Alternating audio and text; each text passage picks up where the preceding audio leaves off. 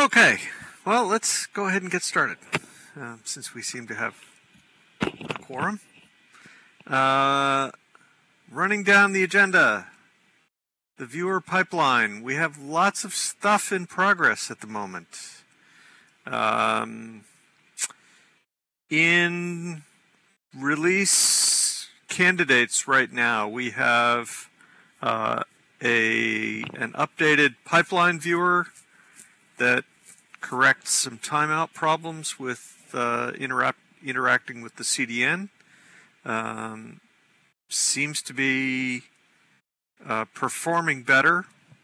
There may be more changes to make there, but that's, this one is definitely an improvement over the current release viewer.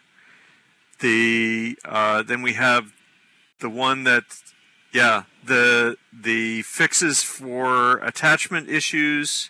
Veer is here. We can talk about that in a bit. We also have a maintenance viewer which has a whole collection of bug fixes in it, and there's a Snowstorm collection of open source changes. So we got lots of good stuff there. Project viewers we have out now. And I should say there's a release candidate that will, at this point it looks like it'll come out on Monday. That's an update to the GPU benchmarking changes. Fixes some problems and hopefully gets some more things. Yeah, that's the startup crash, but also we think it will get better answers for a few classes of systems it wasn't getting very good answers for.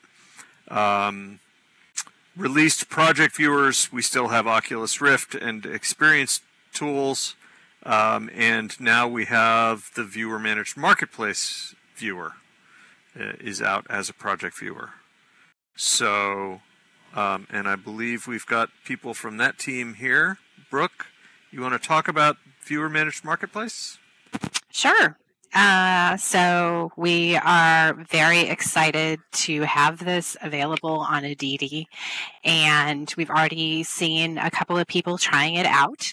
I'm going to paste a link to the blog post, which has all sorts of links in it. But basically, this is something that we'd love to have people who are merchants try out, and obviously the third-party viewer developers take a look at it. The source code should be public, and I should have gotten the link from Skylar on the updated SLM API for this. I don't know if anybody happens to have it from when he was here about a month ago and can paste it. I think that and the AIS API are things that you all will also be interested in. So we've set up a Jira project for feedback, and obviously if you need something directly from us that's more urgent than Jira, you can let Oz know or contact me directly.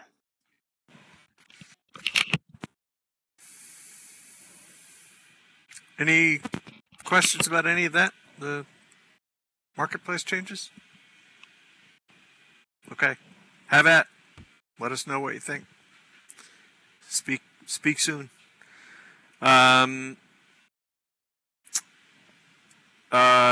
Sort of an update on texture and mesh fetching. It's mostly working well. For some people in some places at some times it doesn't work as well, and we're continuing to study that and work on it and hopefully improve it further. But that's all in progress. Thank you, Brooke. Actually, I should add that to the list of APIs on the front page of the wiki. I'll do that.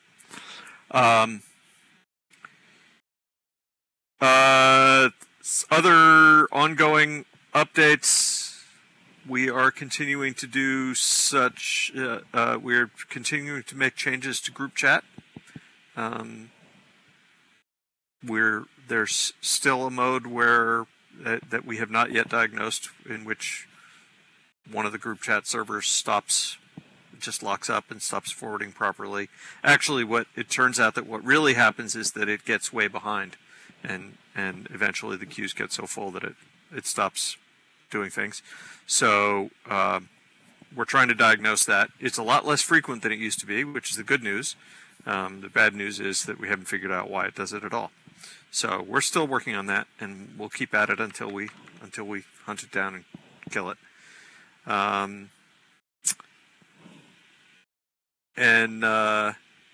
Well, it depends on which groups you're in.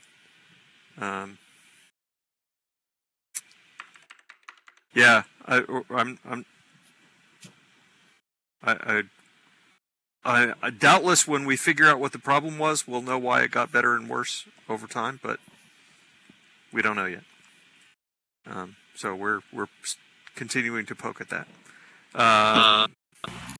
And we have Hover, which Veer is working on both Hover and the various attachment issues that are in the fixes. So we have him here to give us an update on those. Veer? Yeah, let's see. Not much new on Hover. I've got some additional updates for the attachment stuff, which I think will improve the kind of predictability of getting the right appearance as you're going through outfit changes. That's currently in a test viewer that a couple of folks have looked at. That seems to be a net win, so I'll be pulling that into the RC as soon as I can. For the float is a project basically to let people do kind of an additional fix-up stage on getting their avatar positioned correctly. We've got, unfortunately, several different layers of kind of kludges piled on top of each other for trying to get you to the right height, and sometimes none of it actually works. So this is intended as a kind of a, this time for sure fix-up that's going to let people kind of manually tweak things that still don't come out at the right height and send that information out to other people. So that's still in early stages. Haven't got a ton of time on it yet, but we'll keep this group posted as we have things to talk about and look at there.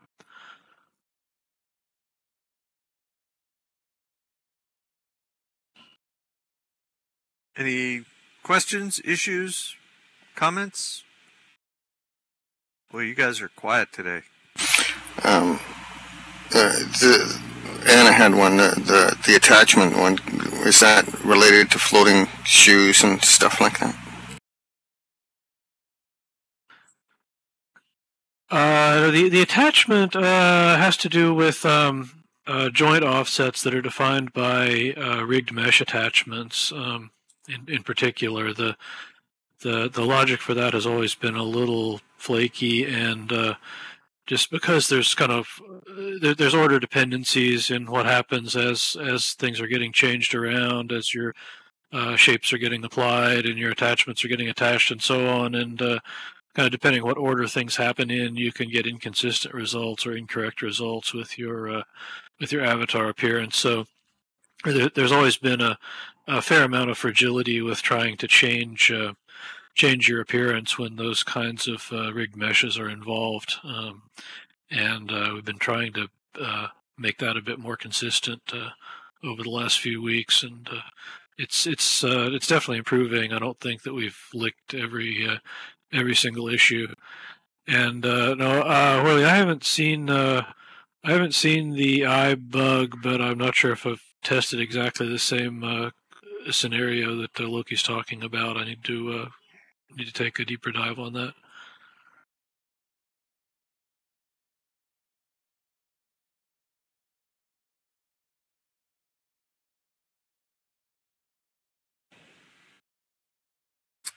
Okay.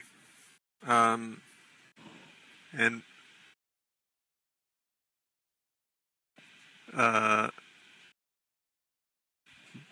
we'll hopefully we'll have something for you in a couple weeks on the hover thing to fiddle with, but not quite yet. Okay, I did have one question about the group failures. Was any of that the rash of it that we saw this past week? I sort of made an assumption, which might have been incorrect, that a lot of that might have had to do with a lot of the maintenance that was going on this week. No, I don't think so. It's possible. It is an interesting hypothesis that the fact that maintenance was going on caused lots of people to be logging in and logging out at the, in tight bunches, and that had a bad effect on the system. But that's a hypothesis that has not been tested. It certainly didn't have anything directly to do with the maintenance. The maintenance was only on the servers that the simulators run on. The chat system runs on different hardware, and that was a hardware issue that we were dealing with. Okay, I was just curious because it was it did coincide with the start of maintenance pretty much. The first spate started on Sunday night shortly before the maintenance started, and it just continued all week up until yesterday when the maintenance finished, and it's been pretty quiet today as far as I've been seeing.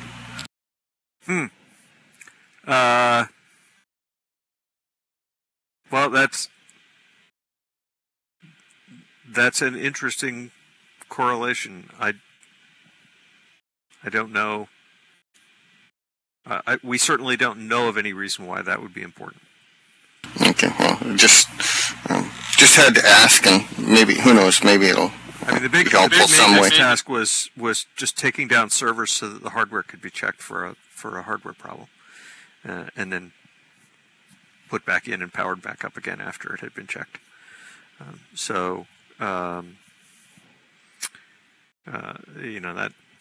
That was just an irritating thing that had to be done. But the chat servers run on different hardware than the ones that were subject to that check, so they weren't directly affected by that interrupt.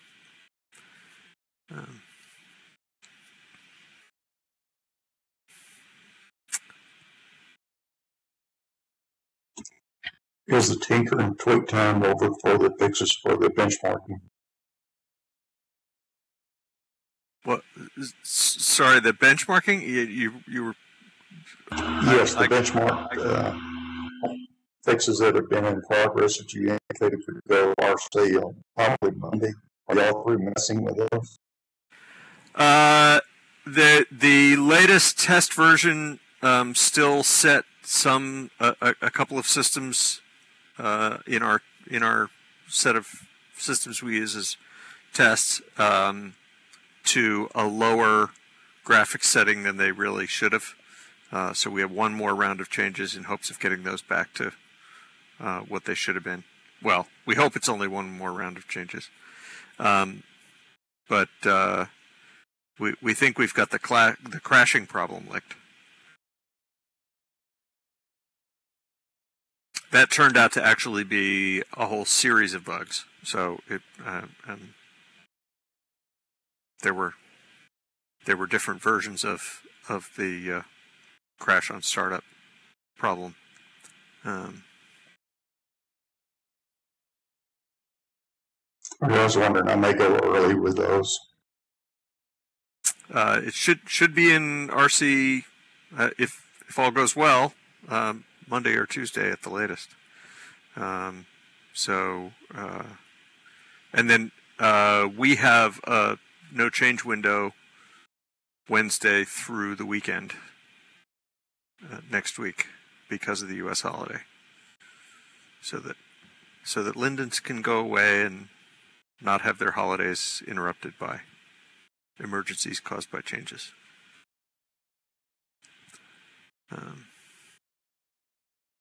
Go gorge themselves on turkey and all the fixins. So basically, you're saying you don't want us to release on Wednesday? We would appreciate it if you did not.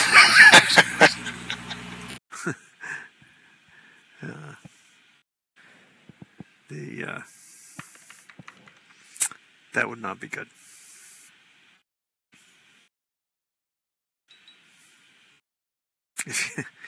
If you do, and it causes a problem, we will make sure that everyone knows what caused the problem. Yeah, no, we're not ready for release yet. So.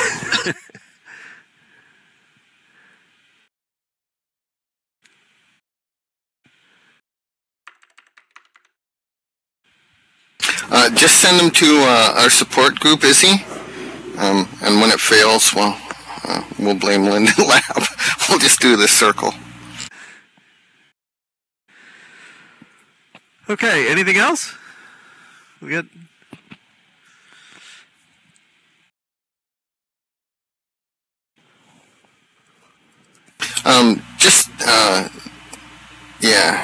A couple questions for Izzy. If he found anything out about non-premium members being able to use those phone numbers for things that were obviously server-side.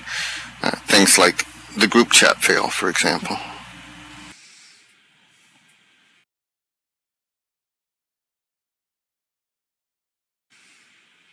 Sorry, I started to type a response and I'm like, wait a minute, voice. Yeah, hey, there you go. Basically, the number, especially that billing number, is really intended for billing type issues only, but it is okay for them to go ahead and do a support case for things like you mentioned, the group issue, that kind of thing. Obviously, with Second Life, there's not always going to be a direct correlation to what the issue is and what they can pick in the drop-downs for the case submission, so just pick whatever's best equatable, and we can internally get it to whoever the right people are. Some of the issues you may get, and I apologize for this, but they may get some of the "I'm sorry, you're a basic account" pushback. But if we're going to be watching for that kind of thing, and there's some stuff that's going to be coming up down the road that may start addressing that more directly. But the case submission really is the best way to get that, because especially on those group issues, we have to then take that information and get it up to our engineers while they look into the background problem that's actually at the cause. Okay. Thank you. Yeah, we actually have No problem. We actually have a regime in place right now for chat issues where we ask that a bunch of data be captured before they restart the server so that we can try and figure out why it needed restarting. Which does slow down the response time, and that's unfortunate. But we think it's important to being able to actually prevent the problem in the future. So. Exactly, Oz, and that's why the case submission really isn't going to be much different than a phone call, because in both instances, we're letting the engineers know so data can get collected and such, rather than just jumping right to a quick workaround fix. We're instead putting our effort toward finding a more permanent fix. Right, and that's not something that anybody should blame support for. That's at the request of engineering. We need that data, so yeah, it does take a little time. The average user is going to blame me anyhow. It doesn't matter. You already know that. That's why they pay me the big bucks. Yeah. The other question I had about that is, does Linden Lab Support have something in place where they watch JIRAs for things like that as well? Well, we have people that watch Jira that then collect like number of instances and stuff like that, that then works with engineers and such toward finding common problems. I'm not sure if there's somebody specifically watching Jiras for any particular issue. Oz? I think the sense I have, although I don't have a good, I don't have much visibility into how support cases are handled, but the polling interval on watching Jira issues is relatively long. I mean, we do look at them every day, but we don't, or at least during the week. But it's not like interrupt driven. We don't have somebody seeing everyone the minute it gets filed and responding to that. Some people see them, but that's not generally going to be the quickest way to get things done. And Oz, on the support case side of that, and the reason why support cases, honestly, in my opinion, is probably the best way to go, is anytime a support case coincides with a JIRA, we're flagging that support case with that JIRA information, so that way weekly when the system is polled for how many of this particular JIRA, it helps them prioritize and gather data. Yeah. Okay, so in other words, the best thing to do is have them file the support ticket plus file the JIRA. That would give you more information in the long run. Yeah, there's no need to file a. Excuse me, I got caught in the yawn there. There's no need to file a JIRA on things like the chat service not working. We already have one, and support files all the cases into that one. That part is working pretty well, actually. If it's some, new and idiosyncratic problem, yes, filing a JIRA is fine. It's good, in fact. Okay. Just want to be clear here so that we can tell our users. Just do it. And all Don't the argue with advice us. you give your users about how to file JIRAs in your system applies to our system too. Yeah. And just so you know, we're taking those support cases and lumping them together with our internal side of the different JIRAs and such for it. So the reason why I say it's not really necessary to do both is it's really just duplicating each person's individual effort, and then also our effort on trying to collate all the information and then having to strip out, okay, this is a duplicate report, this is a triplicate report, etc. So really just the one path is probably best all around toward getting it completed. Okay. Thank you very much.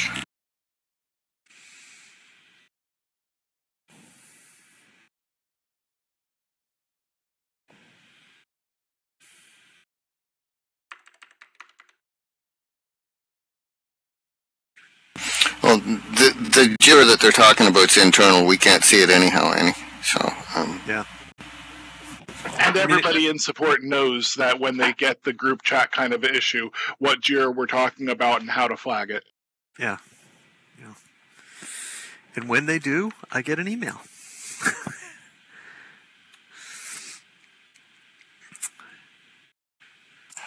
Oz, has there been some problems with the voice services lately? Because I've been hearing some digitalization distortions with the voice services lately. Not that I know of. No. We have a round of the maintenance viewer, the maintenance release candidate viewer has some voice fixes in it, and there is another round of fixes on its way from Vivox. I have no idea what the timetable of that is, but we recently got some really high quality bug reports from Worley and a couple other people, and we're able to track down some great data on some things that needed fixing, and Vivox is going away to fix them. We actually have quite a lot of improvements to voice in the pipeline.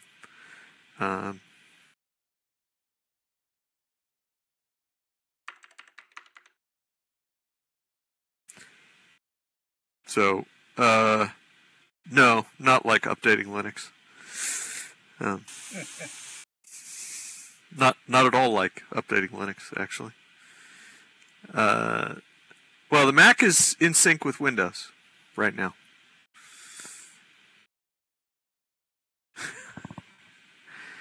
But we're continuing to work on that, and that's actually going to be something that'll get a lot of attention over the next few months.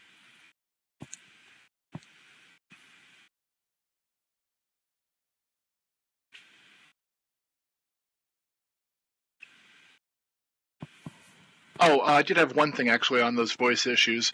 If you guys do get reports about a voice issue and it's on a mainland region, report that as just, a standard voice/lag type issue on the mainland region. It could be that a particular mainland region may have gone longer than it needs to go before a restart or something like that. And so far from what I've seen, that's fixing most voice issues that I see reported. So just to keep that in mind. Is that specifically related to the ones where if they log in on their home region and can't connect to voice, they need to go someplace else and relog to actually connect? To me, that typically means that the voice channel for that region either didn't initialize or didn't change when it was restarted. So yeah, a restart is probably what's going to be best for fixing that. On a mainland region, it's typically just a restart. On a private island, it can be just a restart, but I've also seen some of the more difficult ones where you have to disable voice for the region, restart it, and then re-enable voice. But that's just more of a telling our provider, hey, this actually needs to get a new voice channel, and then it's usually fixed. Okay, thank you.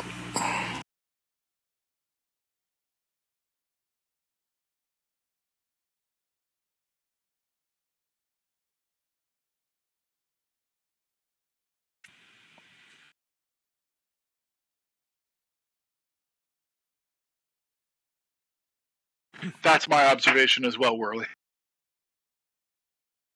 That's been mine as well, Worley, is that even when it's on that region and you teleport out or go to a region, log out where voice services are, and then come back, it works fine. I don't know why that's a weird bug on that one.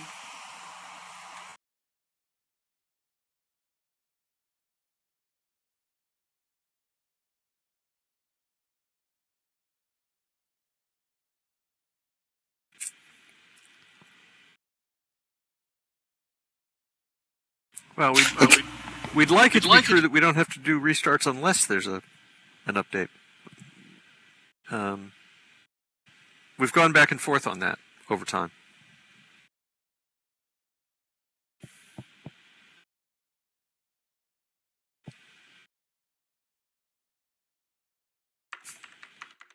Be nice if I was rich and handsome too, Annie.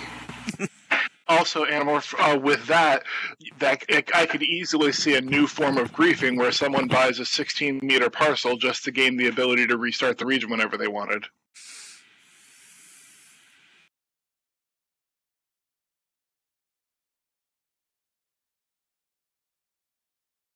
Yeah, some of the memory issues we're aware of, and we'd like to get them fixed. They're among the most difficult of all in the long run.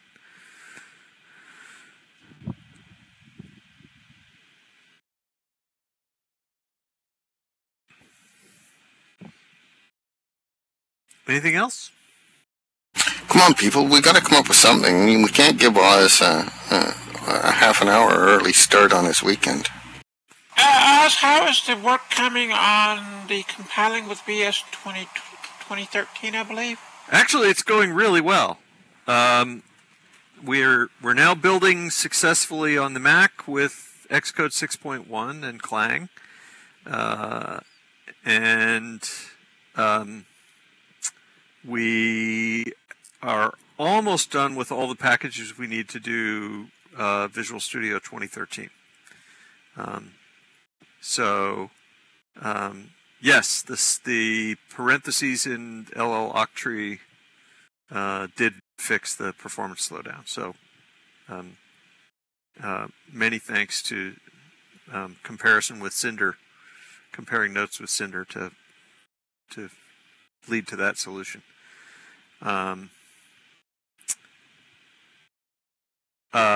So the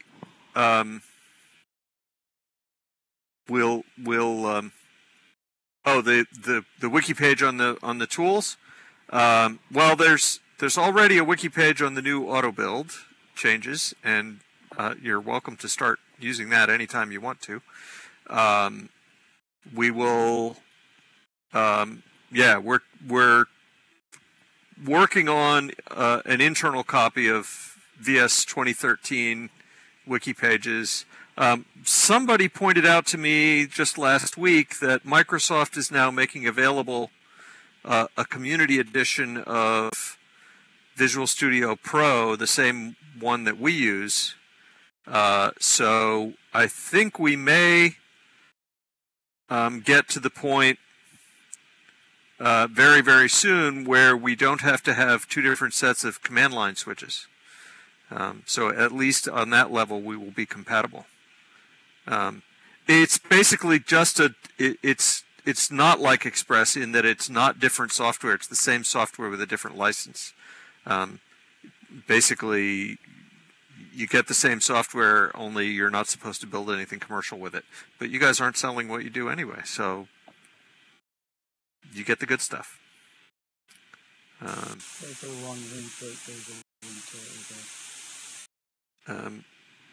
Yeah, that your voice was pretty horrible there. A lot of static. Want me to translate that for you, Tank? Tank said, "Sorry for the long link, but that's the link to it right there." Oh, thank you, Tank. Yeah, it's that's really good news. So what that will mean is, I hope, is that we'll be able to not have so many differences between the open source configurations and the non-open source configurations. In fact, maybe not any, unless if you're willing to add a couple of flags on the end of the command line.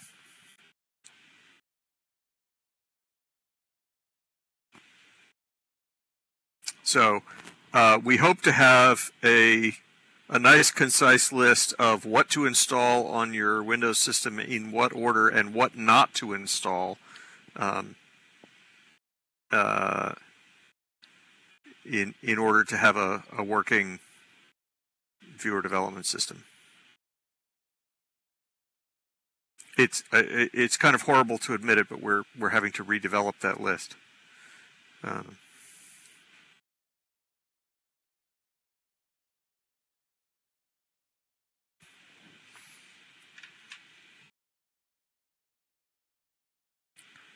But we are making great progress on the software. I think we'll probably have a VS 2013 version of the viewer next week.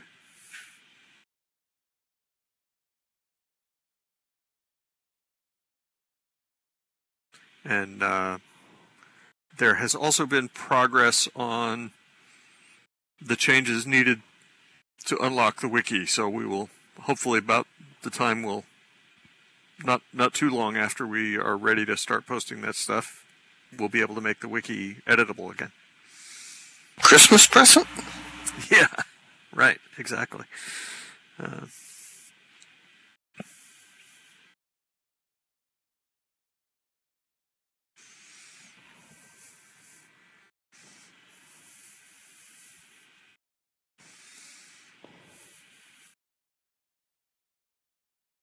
Yeah, we're no happier with having the wiki not be editable than you are, actually.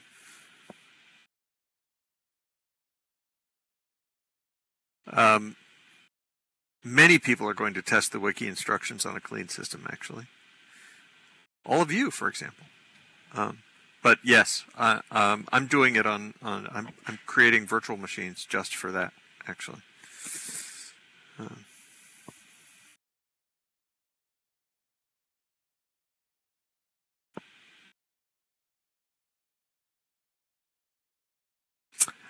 Okay. I guess we've run out of topics.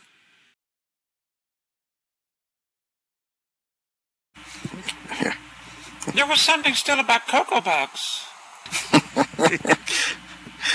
We already know the answer. There are no cocoa bugs. Right, Oz? Yeah.